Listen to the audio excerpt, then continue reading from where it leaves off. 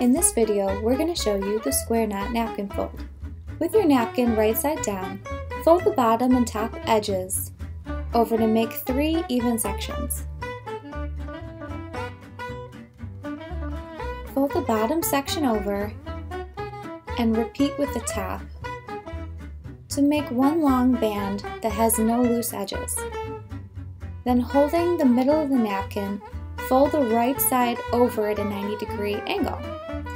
Repeat the same on the left side, but folding behind.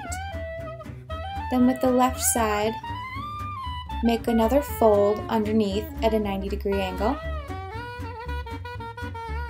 And then take your remaining material on the right side and tuck it into your last fold.